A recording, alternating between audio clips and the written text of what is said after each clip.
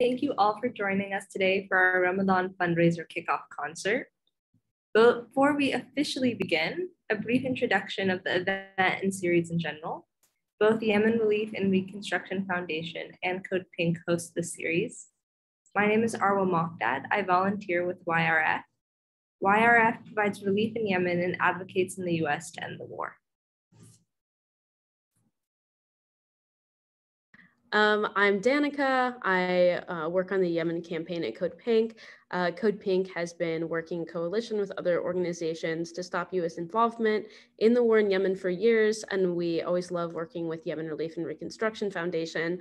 And this is actually the anniversary of Saudi, UAE, and US intervention in Yemen. As many of you know, Yemen is experiencing the largest humanitarian crisis in the world.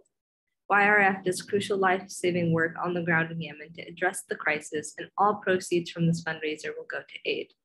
If you would like to know more about YRF, please refer to our website and social media accounts. However, Yemen has a rich history and culture that also deserves attention. The Beyond the War series aims to showcase Yemen outside the context of war and center Yemeni voices. We hope to break stereotypes and build solidarity with Yemeni communities. To start off our fundraiser, we have Zaki Socotorá with us. Zaki's eyes have always been fixated on the arts, looking at ways he could transform a space, enhance an experience, or pull beauty out of something that would otherwise seem mundane. This thirst is what drove him to pursue graphic arts. It's what drove him to establish his own company, Qunafa, link in the bio, and create cycling experiences. It's what ultimately led him to pursue his love of world music beyond just listening. Zaki once again wanted to create, and his roots led him back to the sounds of the oud. This instrument has always instilled a sort of peace in him, and he decided to learn and practice it well into his adult years. Learning and performing with the band ASWAT has been grounding him ever since. Thank you for that introduction. And like I said, and like Arwa said, we are doing a fundraiser. We're trying to raise $20,000 for food baskets to send to Yemen through Yemen Relief and Reconstruction Foundation. Food baskets average at about $50. They feed a family of 6 for an entire month. Baskets distributed during the month of Ramadan, which starts next weekend, include dates for people to break their fast. It also includes powdered milk, flour, rice, oil, that kind of thing. We are already at almost $12,000 out of our $20,000 goal. We're actually at $11,963. If anyone wants to bump us up and help us hit that 12,000 mark right now, you can donate in the link I just sent in the chat. So please check that out. And a very helpful thing that you could do is share the fundraiser on Twitter, or send to a few of your friends who you know would throw in 5, 10, whatever amount they can donate. Every dollar is very much appreciated. And with that, we can get started with the concert portion of the evening. So I will hand it over to Zaki. Thank you, Danica, and thank you, Arwa, for having me. Nice to meet you all. So I'll be playing the instrument called oud. So I'm just going to talk a little bit about the instrument. So first of all, this instrument has been around for, some people say 1,000 years. I mean, we don't know really the origin from. And one of the articles that I read a while back that, the oud started with the bow, right? So if you notice the shape of this oud, it looked like a bow. They put it together and then creating that sound because somebody, I guess, playing around with the bow and make that noises, and they're just wondering okay, why not we put it together and see how it sounds like. So that's how the oud started. I mean, this is one of the history that I read about the oud. But obviously over the years, it finds the shapes, people being more creative about it and then mix it up with different wood, right? And this particular one, I designed this in Turkey. And and it's a custom design with the African Ibani wood and mixed with the Sumatran black wood. So all this is handmade, and I design it myself and then hand it over to the maker, and then they design it. And as you can see, that's my logo, my personal logo. Yeah. So yeah, so that's the history, a quick highlight of the history about the oud. And they usually have 1, 2, 3, 4, 5, 6, 7. So this particular one have 13 strings, but usually they have 11. So I put additional string called F. So that's the sound. So yeah, so that's just a quick highlight about the instrument, and I'm about to play. So it's not really a song. You know, oud is known for the opening of the music, right? And this is like more like the soul of the music, the oud. And you know, by the way, and the oud have it is related to the guitar. Think about this is the mother of the guitar.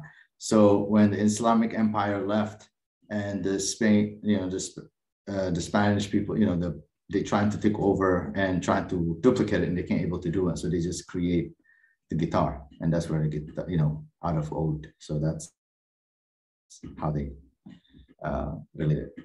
But yeah, any questions before I go on to the opening of the concert? Anyone? All right, great. All right, can you guys hear me clear? Yeah, cool.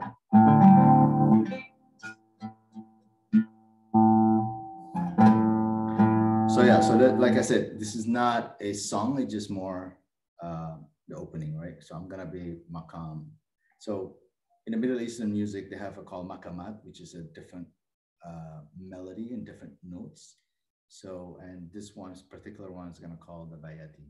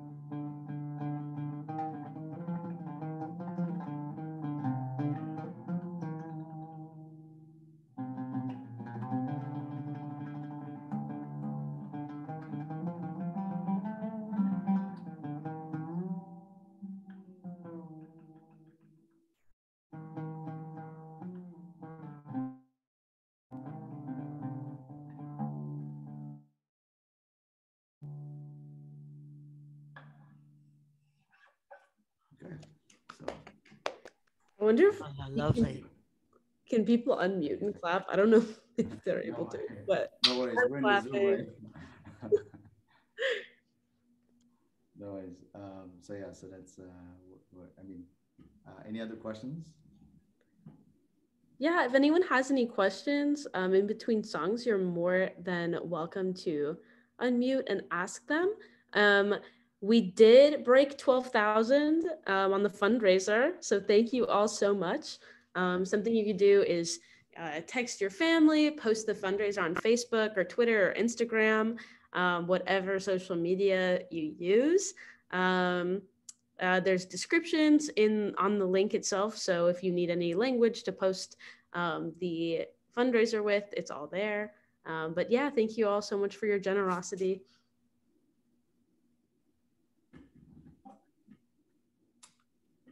So the next one, I am going to kind of gather from different countries. So this one is going to come from Egypt, and let's see. So the music by so it's Kulthum. She's one of the very famous singer in Egypt in the 60s, 50s, and this particular song I'm gonna play Inta Umri, right? And I just want to think of you know what I would do is I will share you guys the link on the message for the singer so you guys can listen to it more richer, because this is just the oud, right? So yeah, let's see.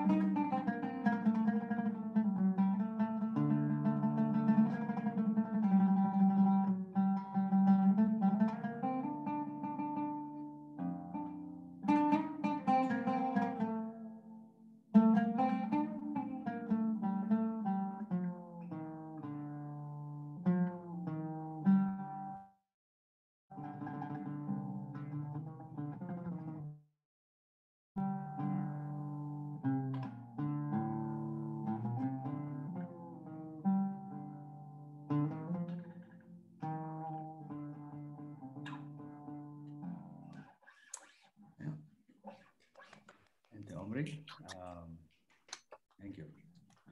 So, she's a singer that is actually one of my favorite one. I mean, obviously, I think people who listen to Arabic music, I'm sure they know who's Kulthum. And I mean, even Jay-Z, I mean, do a remix out of that, some of this, her songs, right? Like, yeah.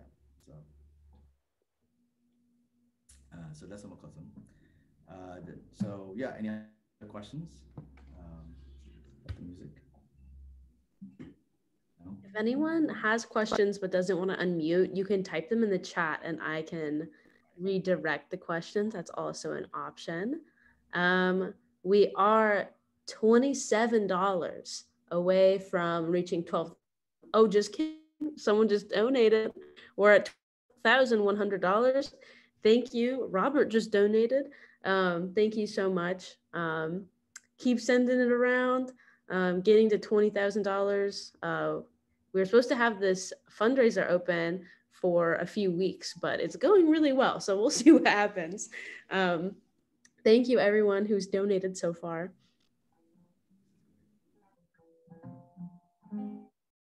All right, so the next one, it's a little bit short, is because the song, it's by Yemeni songs. This is one of my favorite one, called Gulimata Shufak. No, sorry, Enta Shufak, sorry. So the meaning of this is actually, when can I see you, right? So original singer was Abu Bakr Salim. He's from Hadramaut. It's a region in Yemen. So in the beginning of I'm just going to read you a couple lines, of course. I mean, if you listen to for those who never listened to Middle Eastern song, if you translate any of those songs, mostly romantic love stories, right? Like, like we are known for, we poets. I mean, we read poets. I mean, just to, present it to the audience, like, because we are very, very creative in our mind in a way that we want to say something. We always say it with honey in our tongue. So the song goes,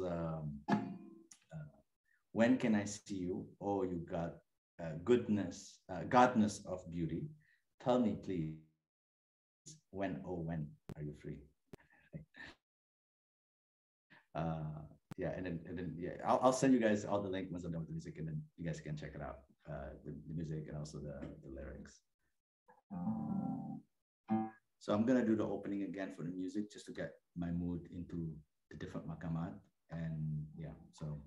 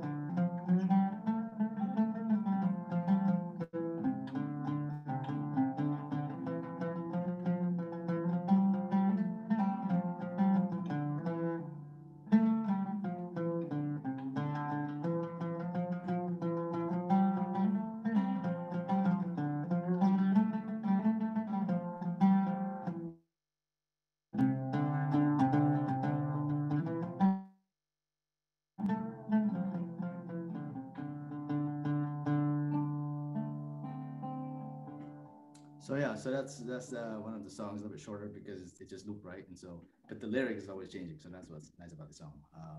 But that's something that I'll share you guys with everything, so you can satisfy to listen to all the songs that I was. Who's the song by again? By Abu Bakr Salim. I can send it to you. So this is the so I'll send you one of the YouTube on the. So this is the song actually. Give me a second. And it's on anyone who doesn't know, Abu Bakr Salam is kind of the bread and butter of Yemeni music. I don't know any other way to put it. He's iconic. He's well known across the Middle East. I'm currently living in Oman, and I went to a poetry music open mic night, and at least 2 people, Omanis, were singing Abu Bakr. He's just such an iconic figure in the region. Yeah, Abu Bakr known. I mean, Abu Bakr is like Kulthum in the 60s. Like, it's known. Like, but it's from the Khalij side, which is from the Gulf side, which is the Khalij is like where they call the Khalij is where, like from Kuwait, UAE, Oman, and Yemen. That's the Gulf area, and yeah, they get influence from him a lot since the 60s. Yeah.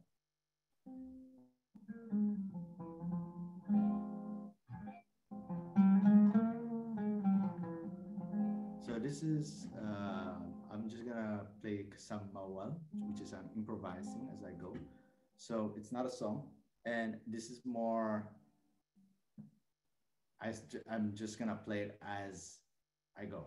So this is something new, something I might be not able to repeat it again, but this is something you guys technically get live music. I mean, live of as I make it up as I go. So yeah.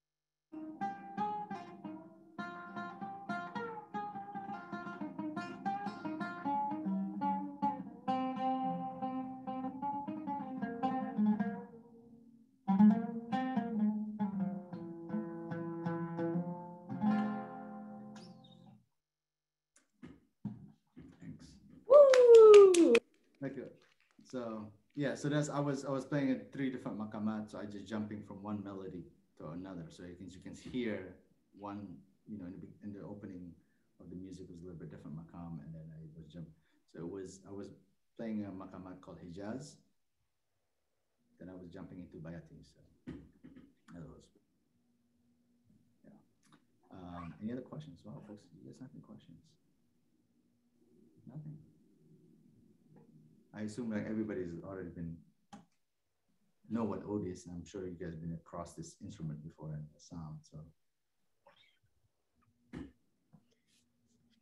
Can you talk a little bit more about the tradition of what you were just doing? Because I know we talked on the phone a little bit about, you know, like playing as you go and like improvisation kind of being an element of it. But if right. Yeah. So you know, like when I pick up the music, right? Like I don't know what maqamat is, right? Like I just look it up in YouTube. I do my research by myself, and then I come across, you know, like those.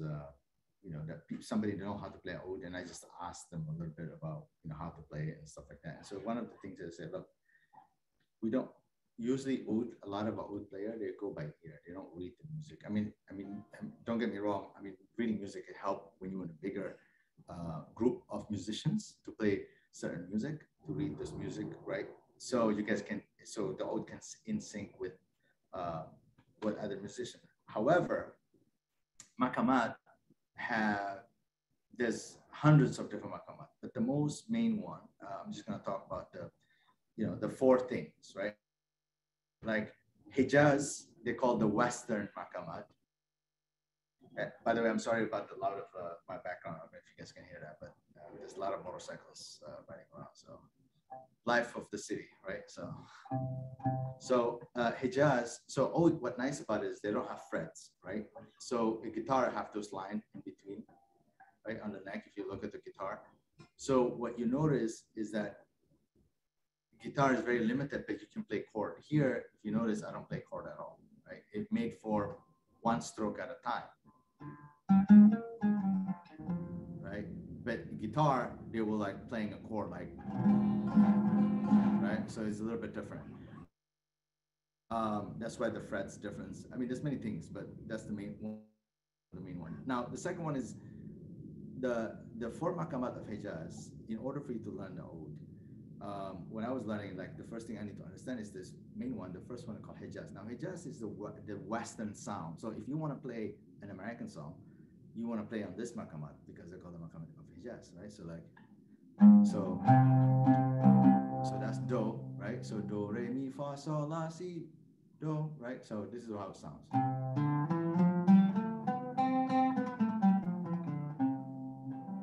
Right? So that's, if you notice, somebody playing the piano, we sound the same thing, or in guitar or any other instrument, right? That's the Western world. So if you know this is just, all you need to play is within that notes.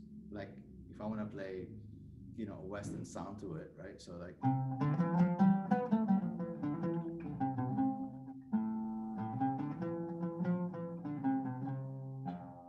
so you can play, I can't think of an American song at the moment, but I don't know if you know this song.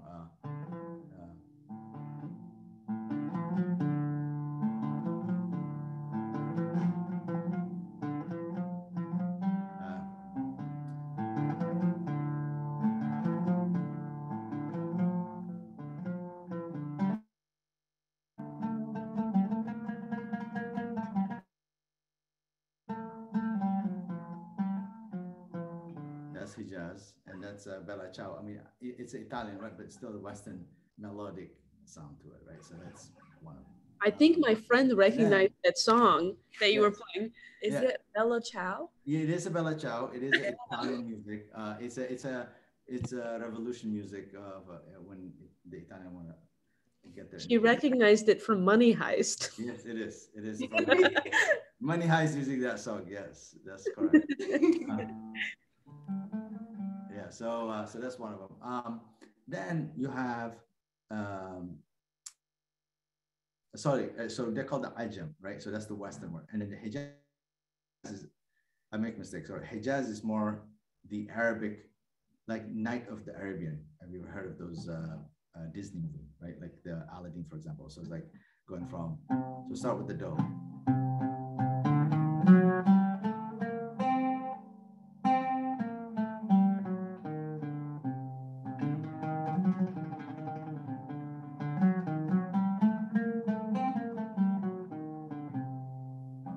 So that's more like hijaz. That's like hijaz, like that's the Arabian Nights, right? Like that's more like Arab music, like one of the classic ones, right? Now, and then there's bayati. Bayati is where the Gulf, I mean, all Middle East use this makamat. This is like really one of the Middle Eastern using this sound. By the way, before I go into bayat, Hijaz also flamenco using this melodic, right? Like so, you can hear some of them from the flamenco sound. So yeah, and then yeah, so bayat is actually a lot of the Gulf using this bayat. So bayat, it sounds like.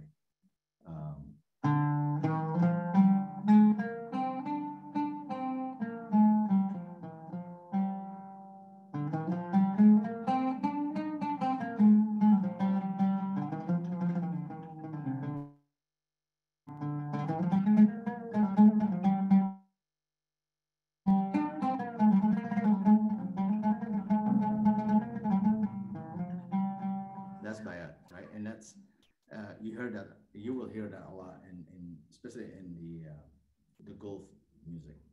And bayat is very special because bayat have the quarter notes, and this is where it make a difference between the Western world and then the Oriental, right? The quarter notes, it's between the note, and you can't play it in the guitar, you can't play it in the piano, you can't even play in the trumpet unless they modify it to have that quarter note tone, right? So if you notice when I play the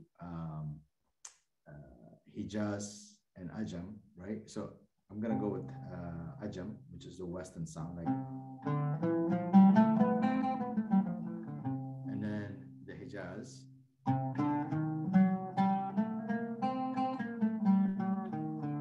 Right? Now, Bayat is in between. See that? So that's the quarter note.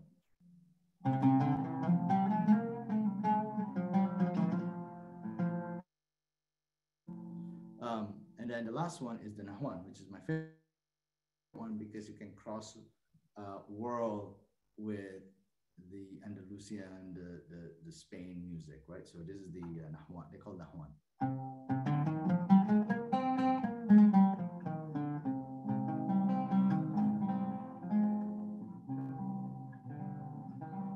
So that's Nahwan, which is it's nice because, and also the Gulf, a lot of the Khaliji, the Gulf region also play the Nahwan. So Bayat and Nahwan, they always put it together and play.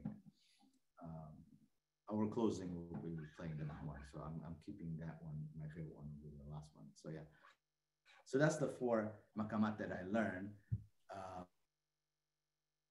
And so technically the oud can play any music in the world. Like if somebody come from Africa and they want to play some African music, the oud can complement that. If you want to play with the Western world, you can complement that too. And there's a lot of musicians actually mix the oud and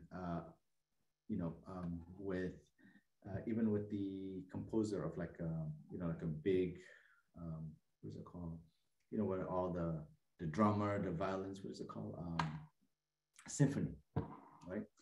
So so the oud can go cross world on different type of music, and that's what's nice about that, is that you can play it anywhere. So yeah, I hope I answered your questions. Yeah, thank you so much. And my friends here loved the money heist reference. So how about we do one more song, and then I know Arwa has some questions, and then if anyone in the audience also has questions, and then we can wrap up. We are at $12,100. If we can get to $12,200, that would be amazing. That would be 2 more families of 6 fed through the next month. So if you know anyone who might donate, please send them the link. would really, really appreciate it. But we'll throw it over to Zaki for his last song. Okay. So I'm gonna play a song, and then I'm gonna do a closing with the Nahwan, right? The makamat called Nahwan. This song, I think you guys know, but this song is from the old Andalusia song. It's very, very old, and people can't track it. When is it come from? But I think it start with a poem, and then I think somebody make it into music, a song. And a lot of actually very famous musicians in the Middle East using this music. So I don't know if you guys know Lama Bada, but this is the song.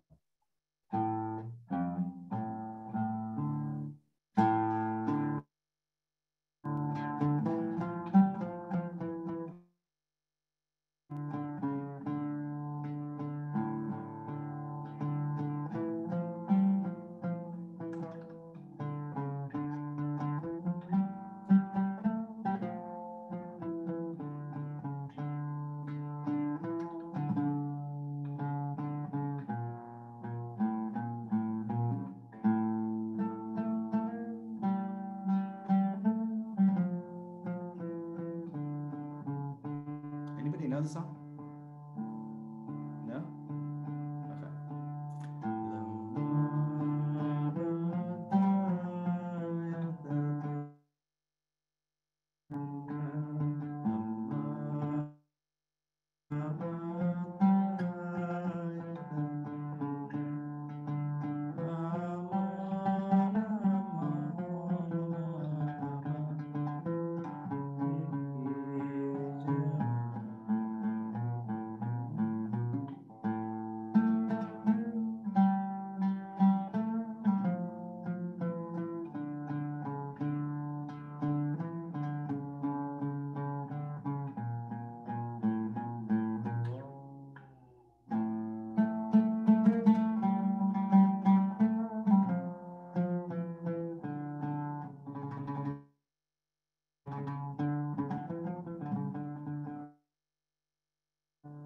Okay, I'm gonna follow up with the Nahwan.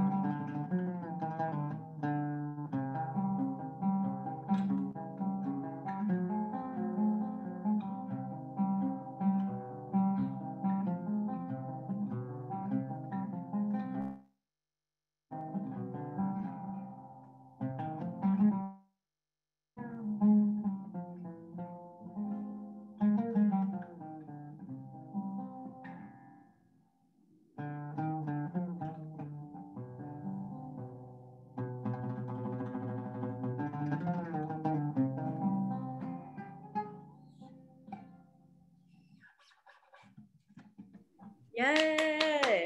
If people want to unmute and do like a round of applause, that would be awesome. Thank you. Yay! Thank you. Woo! Woo! Awesome.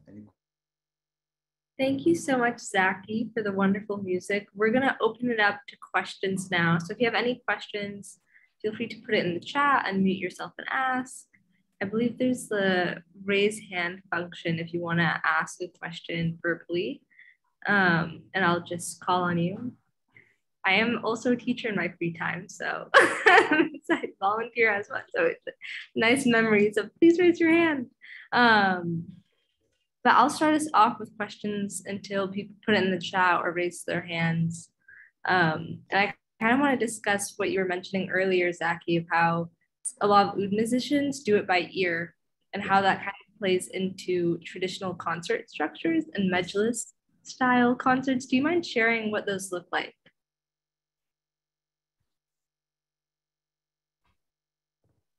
For those who are unaware of what a majlis is, what the setting is, how these traditional concerts work, because it's not written music. Yeah. So I just wanna. Can you repeat that again? I got cut off a little bit. Can you tell me more about something? And then I just forgot. I mean, it just got cut off. Oh yeah. So I was wondering, as you were mentioning earlier, a lot of oud musicians play by ear, right? Not written music. So I was wondering if you could talk about traditional concerts and the structure of those, right? Where you kind of have the singer going and then the musicians just have to follow whatever they go with. And then majlis settings where someone just starts reading poetry and playing oud, kind of those structures from a musician's point of view. So it's a little bit different, definitely, right? Like, so you have to understand, I taught myself recently, like I taught myself an oud 2014 and I practice every 4 hours, right? So some of the questions I'm not exposed as much as most of the musicians learning oud since they were little. However, I'll tell you what my experience is. So I'm part of the band here in the Bay Area called ASWAT, and in there we have a music sheet that we have to read and kind of listen. So some of the songs I don't even read it because to follow up with the singer. So the rule engagement in the music world is that you have to follow the singer, right? And so so if they slow down, you have to slow down. If they go faster, you have to go faster, right? And that's something that oud kind of nice because they can live between the two worlds, because like the oud, if you make a mistake, it still sounds nice. This is what I learned. You can improvise quickly if you know how to improvise it quickly, right? And so but in terms of in ASWAT, it's more very organized in terms of like what music sheet that you have to read, and then when you're stopping and when you're playing, while the, say if they have a violinist playing first and then oud playing, and there's very rule that you have to follow. Now in the majlis settings, that's the original and how they get together, all the musicians, which is, it's a free fall, right? Like everybody start playing and then the rhythm just start playing together. Like that's one of the measures. And some of them singing the very popular song, which is they improvise as they go. Like, so sometimes you say, oh, I know that song, but it's different. It's like they make it, because some people just improvise it as they go. But they still, what nice about it is that in majlis, like you can play, the melody is a little bit different, but then the song. For example, like you listen to a certain song, oh, I know that song, but it's different. I like it, right? Like still playing in the same makamat, right? Let's say bayat, for example, but they do some extra stuff that it's different than the original song. So that's why you can able to, it's more like a fusion, like, some songs like they resample or fusionize the songs like those, but still, so I was playing, so I like it more in the majlis style because like I can improvise it the way I want it versus, playing in a more like in the settings where it's more like a band that you have to play, certain songs for the audience, and it's almost like a symphony too, right? Like we're not symphony, but like it's more assembly, like different, like we have like 6 violinists, 5 oudists, but we have to in tune and in sync. But in majlis, again, it's free fall, so like you can play as long as you play in the same makamat and still sound nice, and it's more fun because people start stand up and dancing. I mean, it's just nice, yeah. Yeah, thank you for going over those differences between ASWAT and then a majlis setting. Really fascinating. Yeah. We have a question from Mary in the audience. She's wondering about the relationship of poetry to Yemeni music. Okay. Do you mind talking about that? Yeah, I mean, poetry has been around in not just in Yemen, but like in Middle East, right? But Yemen known for poetry. I mean, like we even have a TV show for just a poetry, right? Like it's the culture. It's part of us DNA from like years, thousands of years. So it's and I think that's one of the reason why every time you hear a story from like I hear a story from my dad or my grandfather, they're always good at talk, like win my mom heart or my grandma heart. It's like because of it's just embedded in them, like how they talk, like a sweet talk, and it's very poetic. Yeah, so I mean, I grew up, it's interesting because now growing up, I realized that when you're growing up and people talk, very poetic, you think it's normal.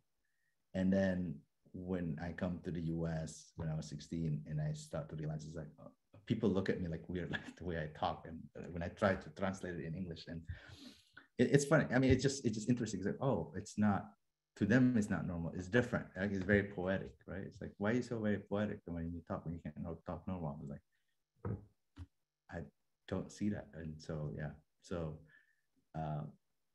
I realized when I come to America. So I mean, so that's from my experience in my life. So yeah, I hope I answered your question. Mary, is it Mary? Can you hear me? Yeah, no, I love that answer. Like you said, Yemeni and like Arab tradition in general is very poetic. Yeah. And a lot of these like old school songs are just poems that people have added music to.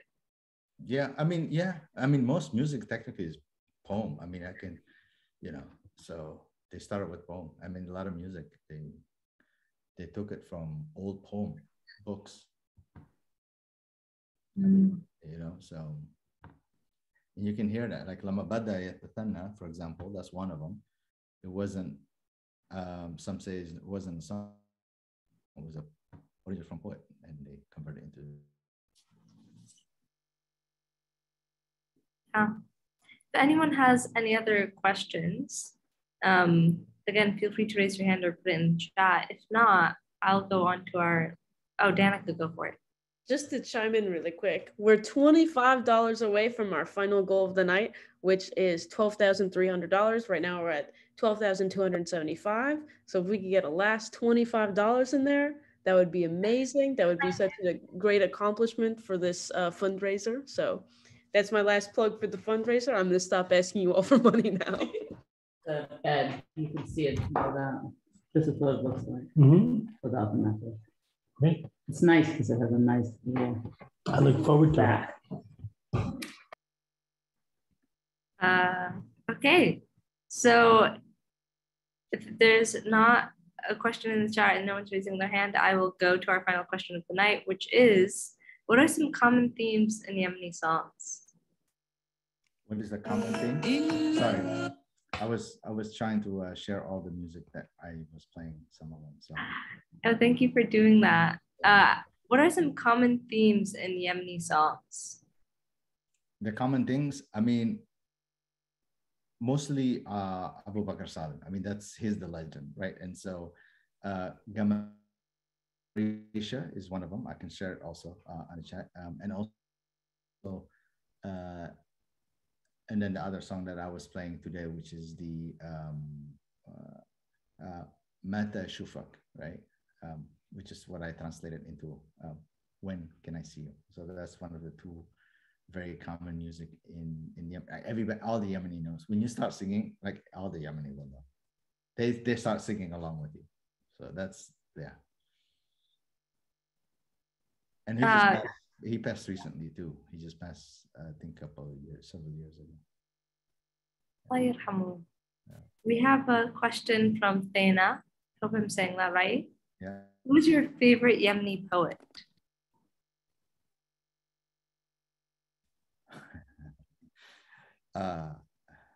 Amongst the people, they all are poets.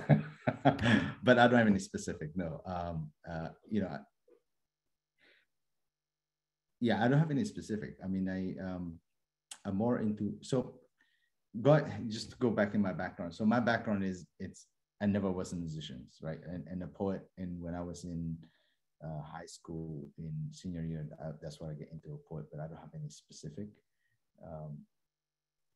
Yeah, so I mean, to answer your question, no, I don't have any specific poet, but I mean, the musician is also the poet. I mean, they wrote this music too. So.